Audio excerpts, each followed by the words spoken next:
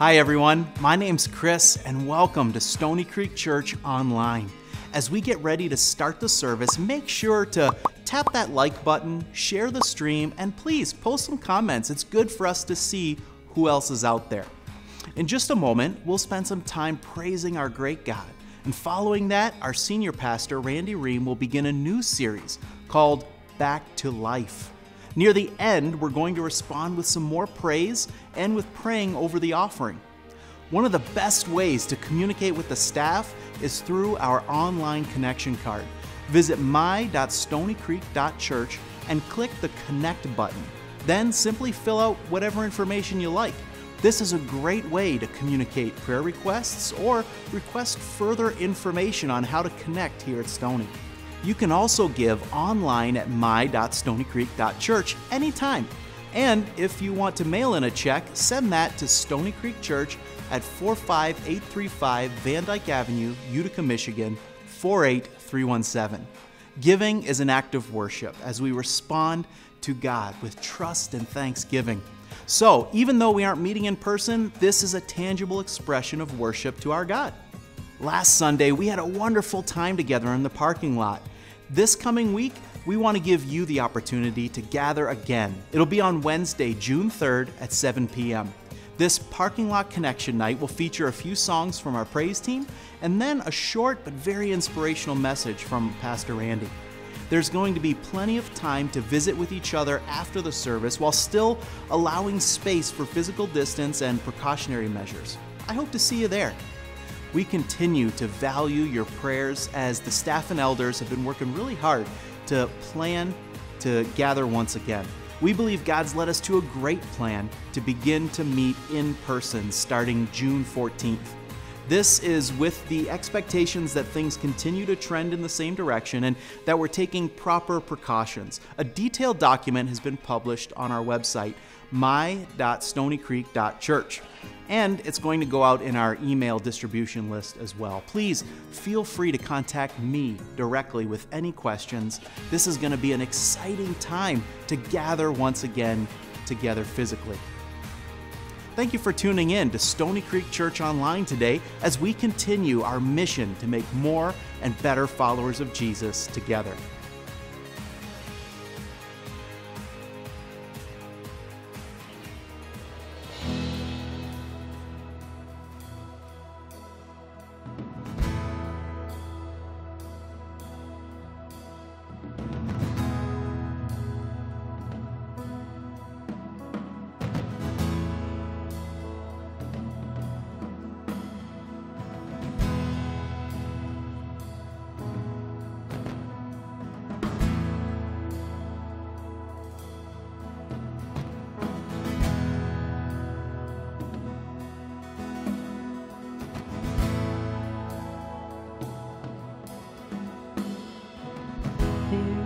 Shaking, let hearts awaken. Our God is moving, forever changing us.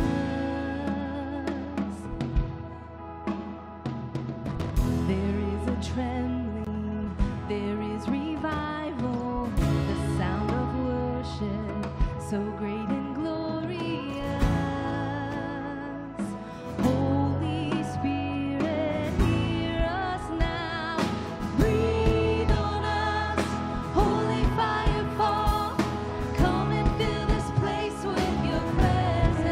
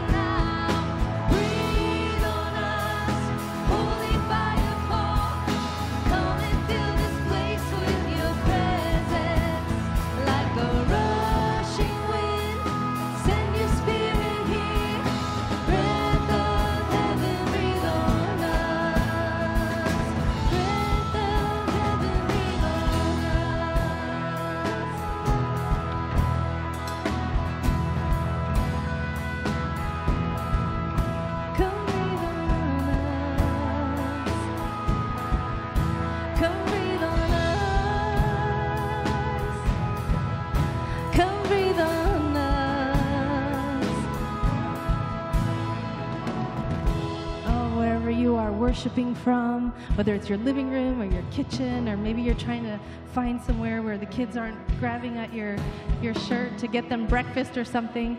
You know, just this is the place. This is your place that you've set aside to worship the Lord. And we're asking the Holy Spirit to fill whatever space you have right now where you're worshiping the Lord. And we're going to sing, Lift Up Your Hands and Shout. And if there's any distraction, everyone around you is going to see you're lifting your hands and you're praising the Lord. So let's sing, Lift Up Your Hands and Shout. Lift up your hands and shout, the Lord is here right now. Lift up your voice and sing, He is holy. Lift up your hands and shout, the Lord is with us now. Lift up your voice and sing, He is holy. Lift up your hands and shout, the Lord is with us now. Lift up your voice and sing, He is holy. Lift up your hands and shout, the Lord is with us now. Lift up your voice and sing, He is holy.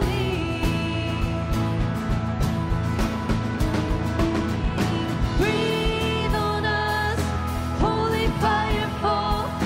Come and fill this place with your presence. Like a rushing wind, send your spirit here. Breath of heaven, breathe on us. Breathe on us, holy fire fall. Come and fill this place with your presence. Like a rushing wind, send your spirit here. Breath of heaven, breathe on us. Breath of heaven, breathe on us. Come breathe on us. Oh, come breathe on us. Holy Spirit, come breathe on us.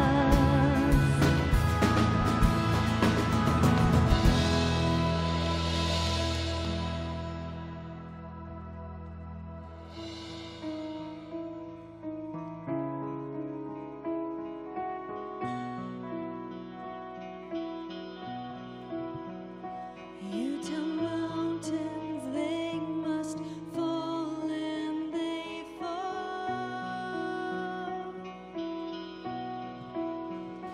You tell oceans to be still, and they're calm.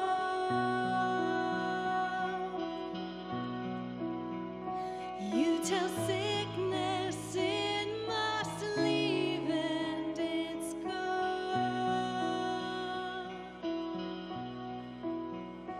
In thy weakness, God, I know you are strong.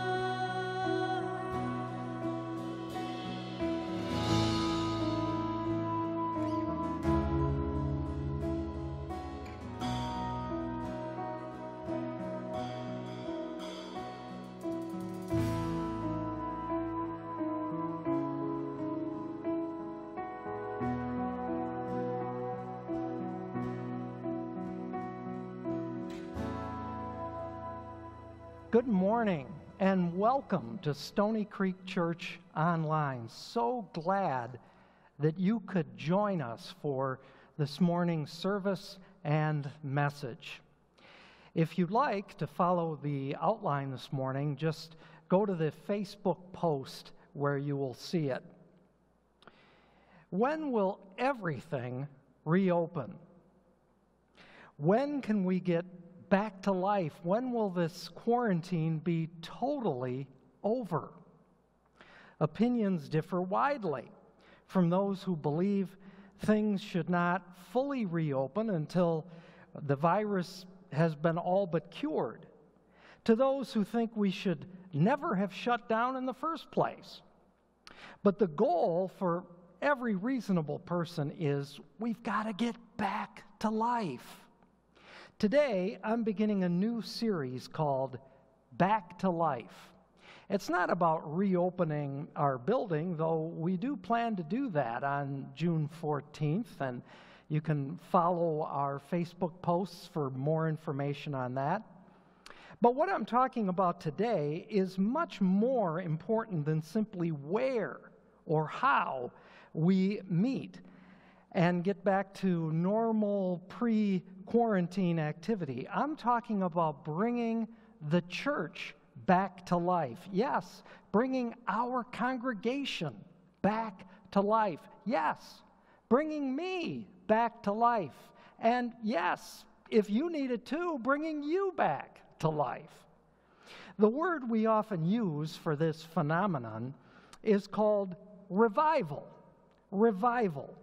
If you look it up on dictionary.com, it simply says restoration to life, consciousness, vigor, strength.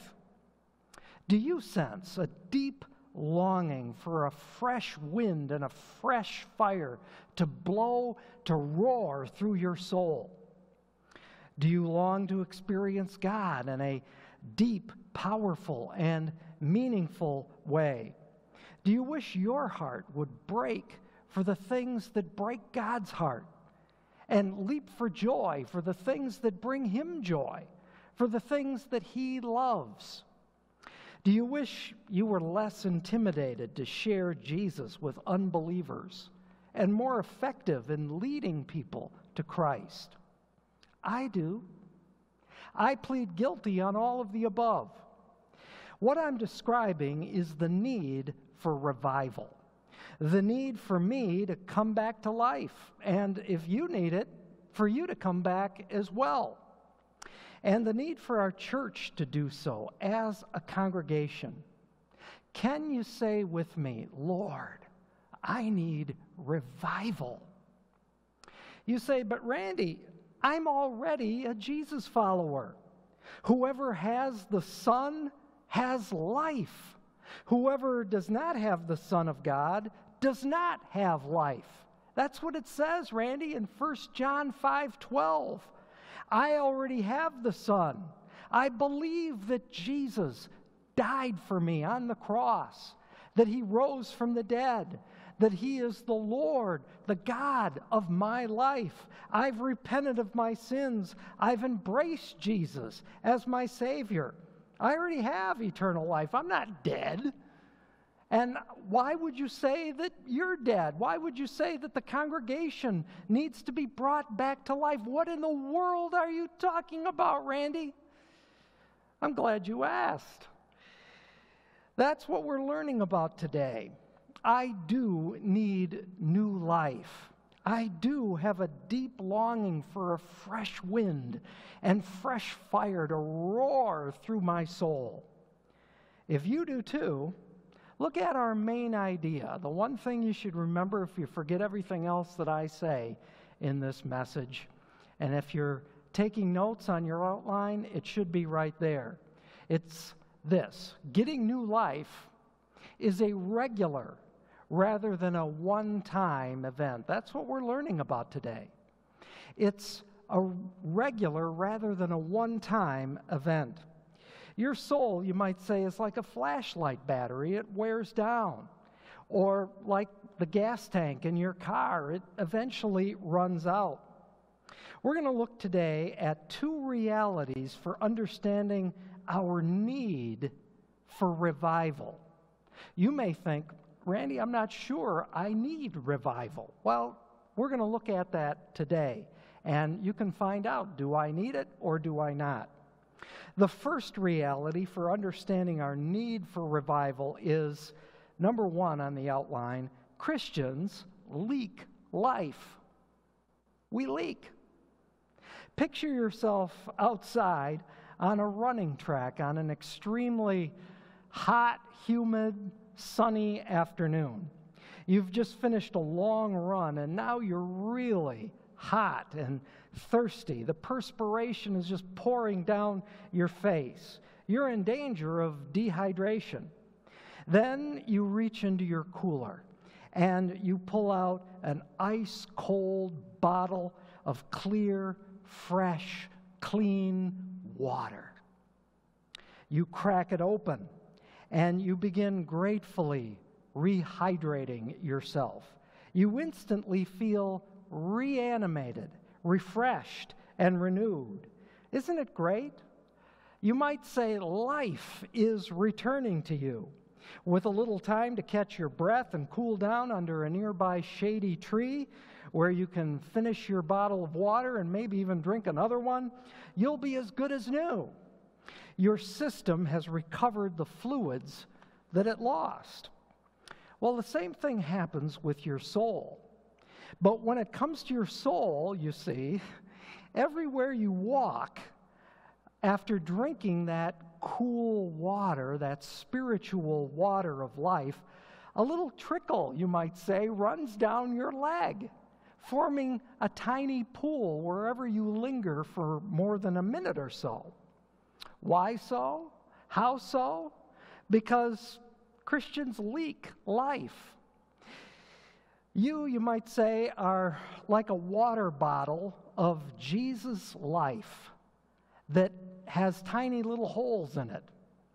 And the moment you get filled, you spring a leak. It starts coming out as soon as it comes in. It's spiritual dehydration. Do you feel it?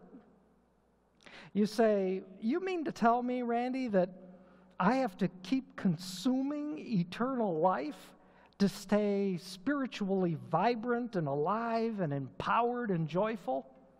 Precisely. Exactly what I'm saying. Let me show you a verse in Scripture we're going to spend a moment or two looking at. John chapter 6, verse 35, the words of Jesus. Whoever believes in me will never be thirsty. You say, Randy, that contradicts what you're teaching here today. He says, whoever believes will never be. You're saying we get thirsty. Jesus says you'll never be thirsty. Well, okay, but why then do we get thirsty? Why do I feel a hunger and a thirst to get spiritually pumped up and strong? Why do I feel strong one day, but feel all dried up and weary the next day? Why do I long for a fresh, flowing river of clear, cool water to refresh my soul if I'm never supposed to be thirsty ever? Answer, Christians leak. Christians leak life. Look again carefully at Jesus' words. He says, whoever believes in me will never be thirsty. Did you notice? The word believes here is in the present tense. He doesn't say whoever believed. He says whoever believes. Present tense. In the original Greek in which this was written, this is what New Testament scholars call a customary or a habitual use of the present tense. It's used to signal either an action that regularly occurs or an ongoing state. You say, now wait a minute, Randy, you're starting to lose me. Don't worry. Please get this. It's very, very simple.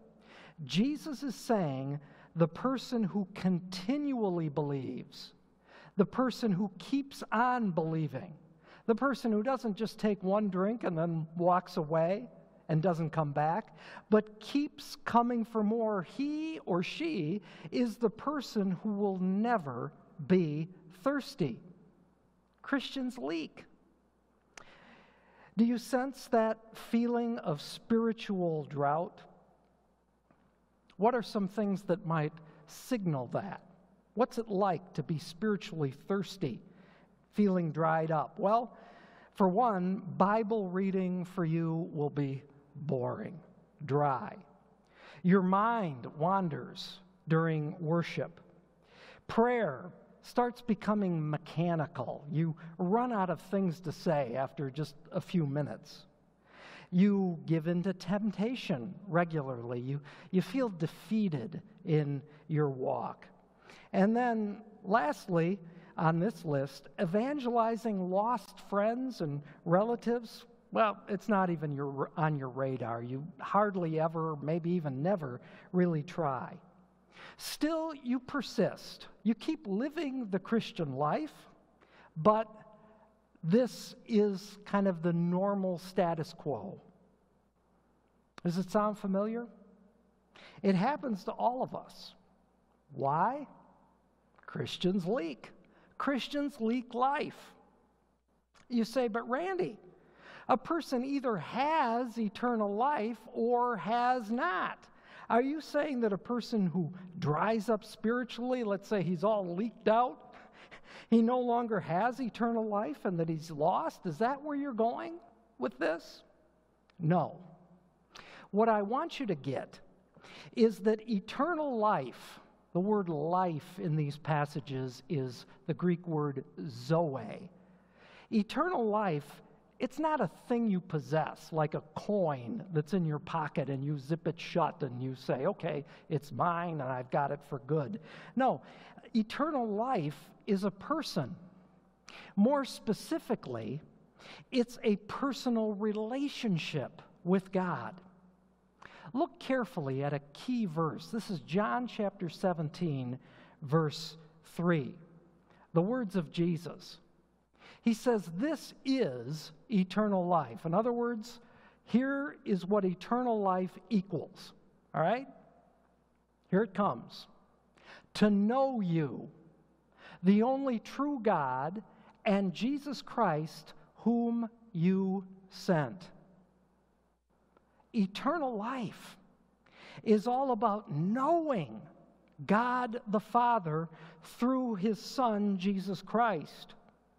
The Greek word that's translated know here is gnosko in Greek. It's a deep, intimate knowledge, not a casual or merely factual knowledge. It's not simply like, well, I got the fact that 2 + 2 = 4. No. This is a personal, experiential knowledge, like the way you know a very dear, close friend. There's more than simply facts involved.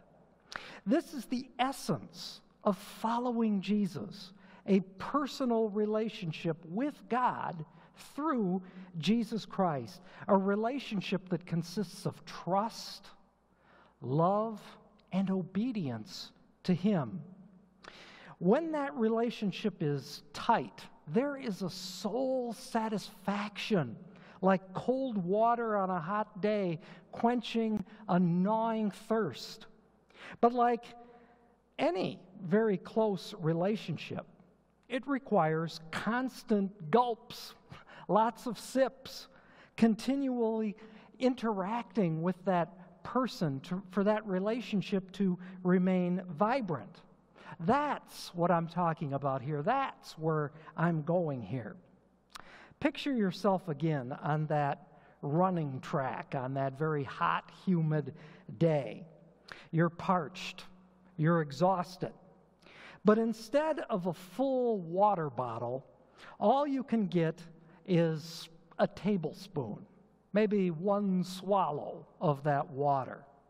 Now, yes, of course, that's better than nothing. You'll take it gladly, but it's not enough. My guess is that many of us are often surviving on just one gulp, and then we have to go on without being able to drink more. Someone asks you, "How you doing?" You say, "I'm hanging in there." You're doing fine. You're okay. You're living the Christian life. You may not be in the middle of some disaster or catastrophe, but on the other hand, you're not thriving. You're not flourishing. You're not abounding with the joy and the power of the Lord. Why? Christians leak. We leak life. What is revival? Well, in the way we're talking about it here, on a personal level, it's when you get more than just a gulp or two. You drink all you need and more. It's refreshing. It's renewing. It is life-giving. You begin to devour Scripture, not just read it. Prayer flows from you. You begin to see that you have victory over temptation regularly. And evangelism, it begins to come naturally to you. Are you interested? Would you like that? Well, that's what we're talking about here today. Let's look at the second reality for understanding our need for revival. Number 2 on the outline. Churches leak life. If you could put on for a moment spiritual spectacles, let's pretend that these are spiritual glasses. You put them on and you look around, what would you see? Well, one thing you would see are churches surrounded by pools of that living water, that eternal life, because, like individual believers, churches also leak life. Unfortunately, though, many churches dry up. They haven't leaked in years. Why? Because they're bone dry. And folks, it can happen not just to churches that deny the clear teachings of Scripture and don't preach the gospel of Jesus Christ by faith, by grace, through Him alone. It can also happen to biblical churches that appear bursting with life. In the book of Revelation, the risen Jesus speaks to just such a church. It's a church in the city of Sardis. Look what he says to this city in what today we would call Western Turkey. Back then it was called Asia Minor. This is the risen Jesus talking to a congregation in the city of Sardis. He says, "You have a reputation of being alive, but you are dead. Wake up, strengthen what remains and is about to die. For I have found your deeds unfinished in the sight of my God. Remember, therefore, what you have received and heard. Hold it fast and repent." Ominous, frightful words, especially coming from Jesus himself to a church. Notice, this church is known for being alive. It has a reputation for liveliness, for vibrance. Today, we might picture it as having a professional quality praise team, state-of-the-art lighting, the funnest children programs around, multiple campuses, and of course a handsome, gifted pastor who draws crowds with mesmerizing messages and lively humor. He's got people rolling in the aisles. This is the church that all the other churches want to be like. This church puts on seminars for other churches to come out and learn how they can be like this church is. But Jesus says, "You're dead. Wake up." Yikes. This is a church that has leaked out its life, and yet the congregation and the community give it rave reviews. If you go on Google, 5-star reviews. They're packing out the place. What rattles me so much about the church at Sardis is that they're totally oblivious to their deadness. As they see it, they're not just fine. They're not just hanging in there. They're awesome. They're the best church in town. Folks, churches not only leak life, they can be dead and not even know it. Fear of this phenomenon, has jangled me for months. To the church at Sardis, Jesus says, I have found your deeds unfinished. In other words, they were doing the right things, but they weren't following those things through to completion. What things is he talking about? Well, he tells us, he says, remember therefore what you have received and heard. Past tense. In other words, it wasn't something new that they were lacking. It was stuff they already received and never fully applied. Yikes. Folks, that could be me. You know, I study the Word of God every day and enjoy it. I read the Greek New Testament. I've read it several times. I'm into it every day. I study Hebrew every day. And I love teaching it. I enjoy teaching the Word of God. But am I following through on it? If I'm dead, I want to know it. I don't want to just stay in the dark. I want to face it. I want to wake up. Do you? If you're in this condition? Well, let's look at 10 symptoms of needing revival.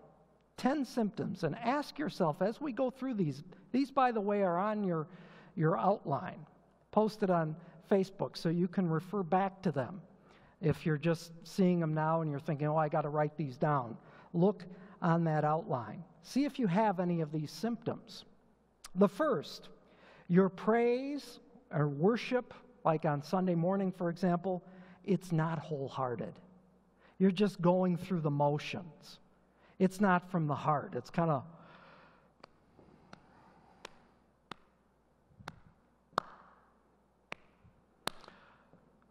Maybe I should get a cup of coffee. Yeah, I can do that, and I can go to the bathroom at the same time. When is this going to be over? Kind of a thing. Just going through the motion. Second, your prayers are mechanical. You're just repeating the same things, and you run out of things to say quick.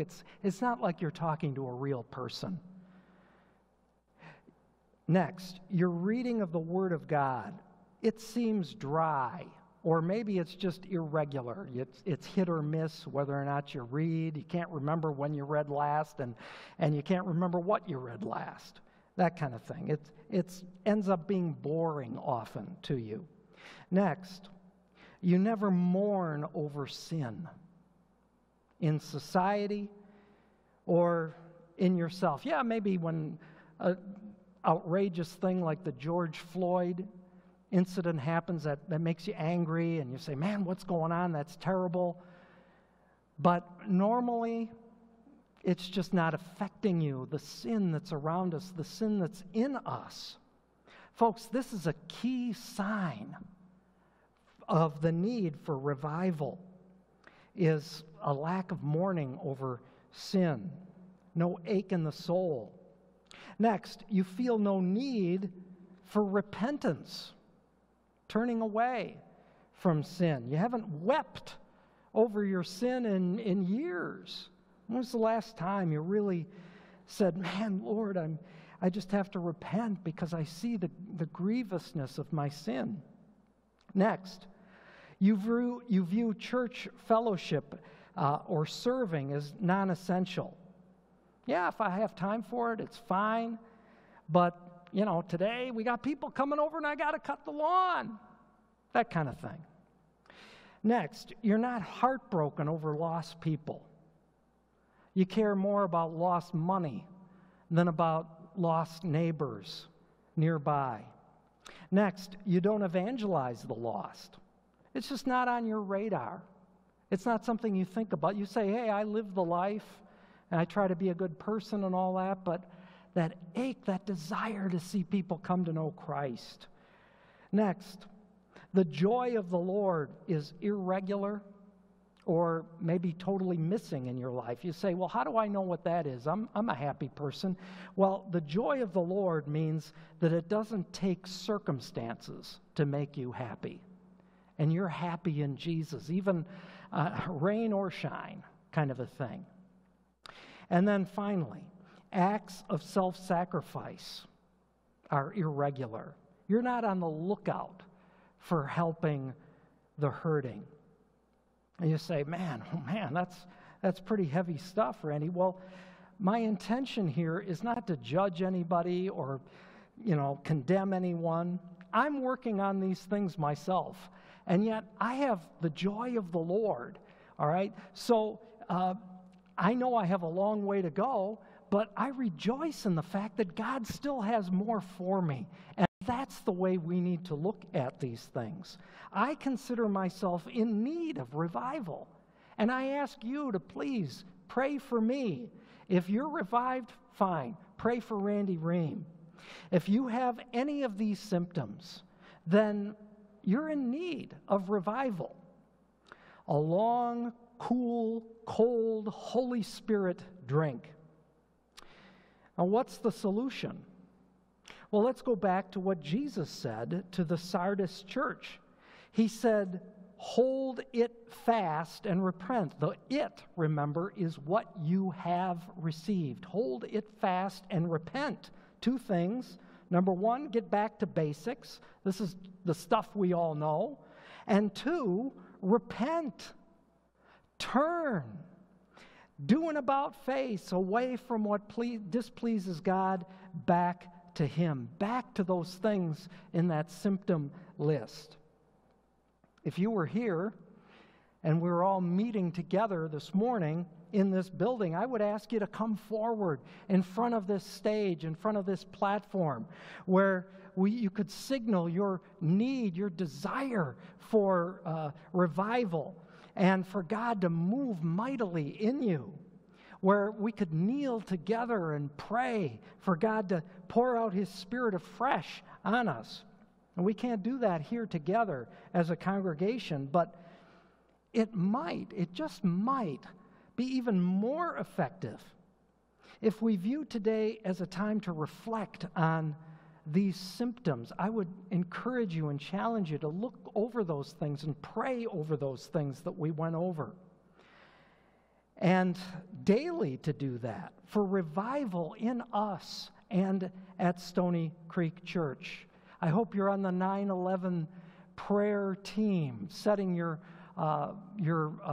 phone for 9/11. We'll talk a little bit more about that later. Rather than seeking a one-time emotional experience, let's ask God for a long-term renewal and revival. God has brought many revivals throughout history, from the days of the apostles to our own days. A revival is not something that humans can schedule. It is a God thing. It's not just a time for Christians to get emotional and act weird, or to only expect supernatural manifestations. Often that's what we think of with revival. And those things usually do happen when God genuinely brings revival. We do see people acting weird. We do see people getting very emotional. We do see supernatural manifestations. But those things are, at best, the sparks that fly out of the flame, or at worst, they're just excesses of people who are just looking for attention. If you're interested in learning more about revival, let me encourage you to check out a book called The 10 Greatest Revivals Ever by Elmer Towns and Douglas Porter. This is an easy read, and it's a very inspiring book. I dare you to read it. because when you do, sparks will fly. So that's the warning. But let me close today by telling you briefly about the revival that transformed my life. If it hadn't been for this revival I'm going to tell you about, I wouldn't be a Jesus follower, and Stony Creek Church wouldn't exist. Perhaps you've heard of it, the Jesus movement. I talk about it every once in a while. It happened in the 1960s into the 1980s. It was a powerful revival that swept our country and affected the world. But it started in some unlikely places, like on the beaches of Southern California by leaders like a humble pastor by the name of Chuck Smith and his wife. In 1965, the California beaches were filled with young people who had rebelled against their parents. They ran away from home, and they rebelled against the political system.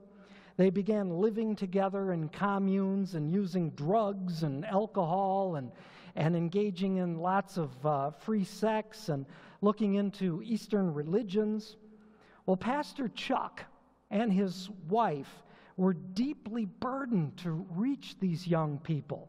And so they began praying and evangelizing them and discipling them one by one.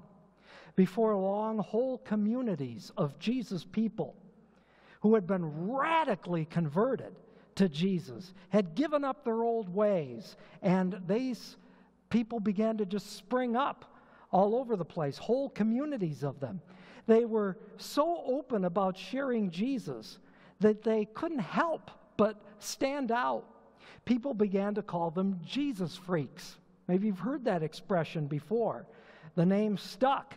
It probably started as a put down at first, but the Jesus people, as they were sometimes called, they accepted it with pride.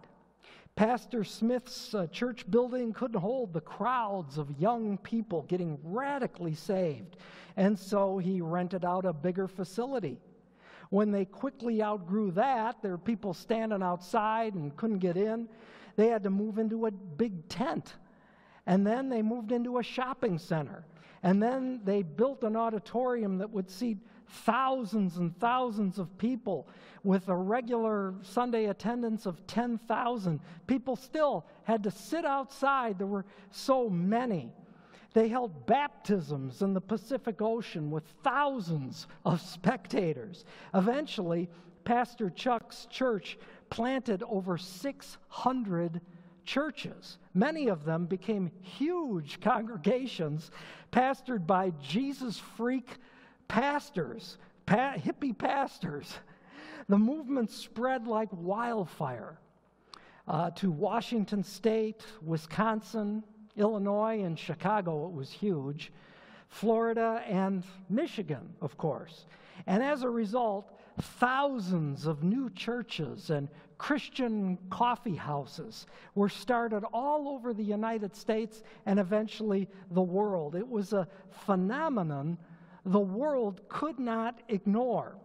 Addicts, whom every institution had tried to fix and failed, were getting radically transformed. Time magazine dubbed it the Jesus Revolution, and it was a revolution. And it was no flash in the pan fad, folks. It began, as I said, in the 60s and lasted well into the 80s. If you like guitars and drums and non-traditional music in church, well, thank the Jesus movement for it. That's where it started. If you like Christian music beyond just singing hymns, thank the Jesus movement for it. One of those dear Jesus freaks was Frank Majeski.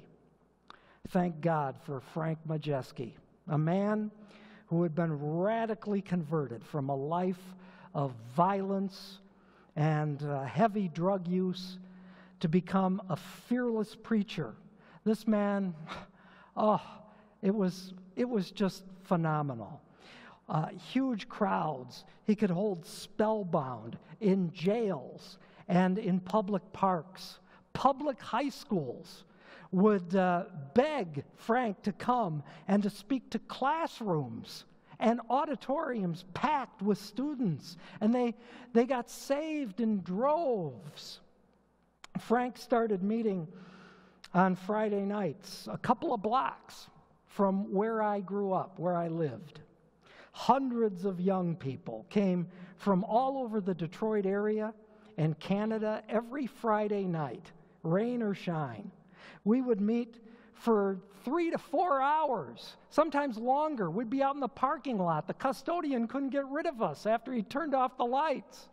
We were singing praises to Jesus, and most of us were sitting on the floor, for crying out loud. There weren't enough chairs, listening to Frank preach. That's where Randy Rheaume became a Jesus follower and got baptized a few months later. I began witnessing to my friends and led many of them to Jesus and discipled many. I've seen God move in many mighty ways throughout the years. But folks, I have never experienced anything like that since. And I carry, to this day, a yearning, a burning desire to see that happen again. It's a God thing. Only He can do it. We can't manufacture it. We don't talk Him into it, no, but we can and should prepare ourselves. Do you long for a fresh wind and a fresh fire to roar through your soul? Well then, getting new life is a regular rather than a one-time event. Are you thirsty? Do you long for that fresh wind and fresh fire in your soul? Well, then join me. Set your phone alarm to 9:11 a.m. or p.m. I've got mine set at a.m., as you can see. But you can set yours at p.m. if that's a better time for you, to remind you to pray right then and there for revival, even if you can only do so for a moment. Let's unite together at these times of the day. Begin praying for yourself regarding the symptoms that I listed earlier. Pray for me on these things and the other Stony Creek Church leaders and the whole Stony Creek congregation. And please let me know. Let me know if this is happening in your life.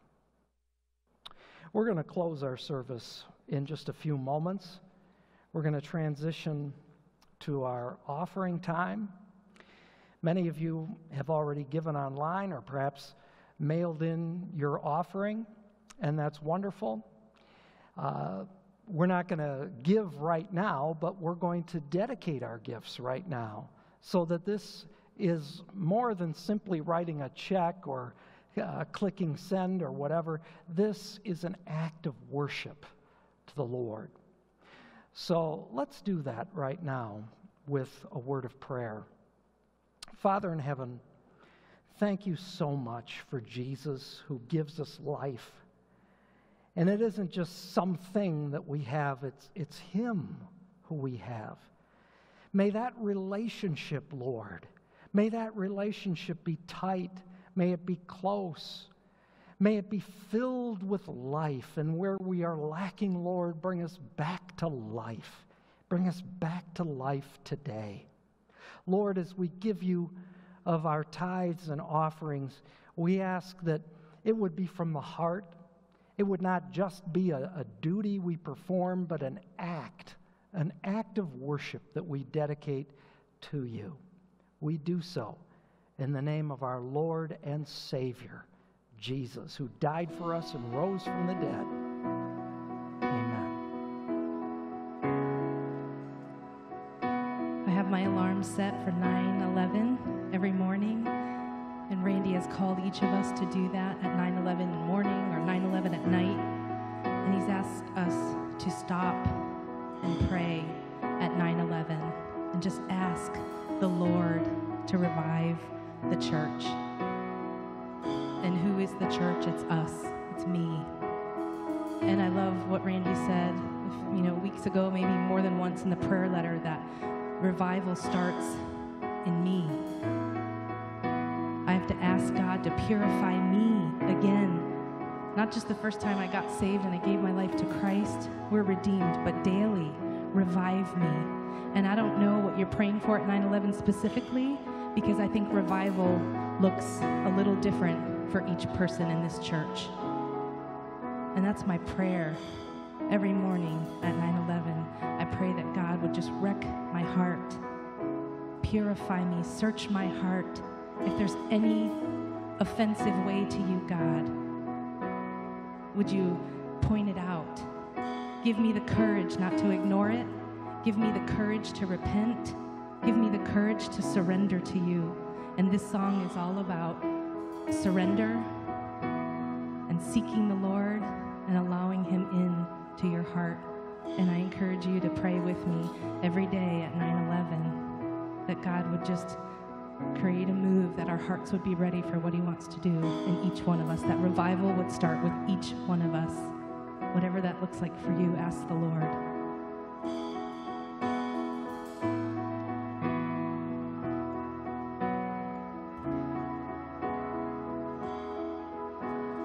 You see what's hidden under the surface. You see the beauty under the tarnish. You will find in fire what you call gold. You will find in fire what you can mold. Find me here in your presence. I'm not leaving the same. Let your refining fire purify me again. Let the weight of your glory bring me back to my knees. Oh God, come with revival. You can start it in me. You have purpose, you see the outcome. You have intention, you're bringing freedom. You will find in fire what you call gold. You will find in fire what you can mold. Find me here in your presence. I'm not leaving the same. Let your refining fire purify me again. Let the weight of your glory bring me back to my knees. Oh God, come with revival. You can start it in me. Oh God, come with revival. You can start it in me.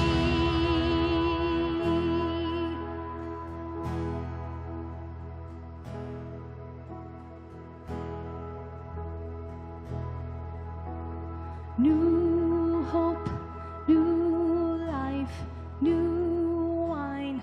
We come together with one breath, one voice, one cry. Jesus, our Savior, new hope, new life, new wine.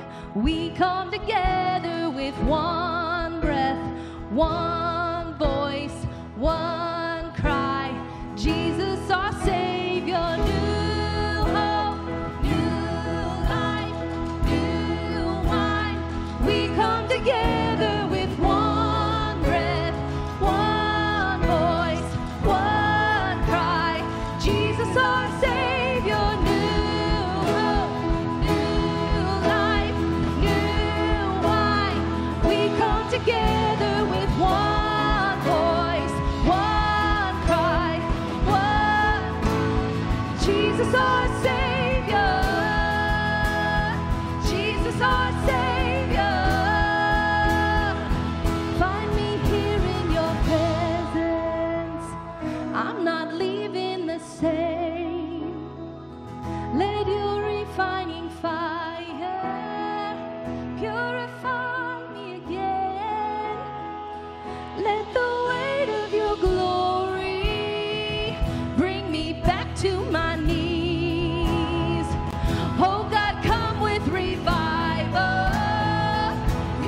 started with me. Find me here in your presence. I'm not leaving the same. Let your refining fire purify me again. Let the weight of your glory bring me back to my knees. Oh God, come with revival. You can start it with me. Oh God, come with revival. You can start it with me. Oh God, come with revival. You can start it with me.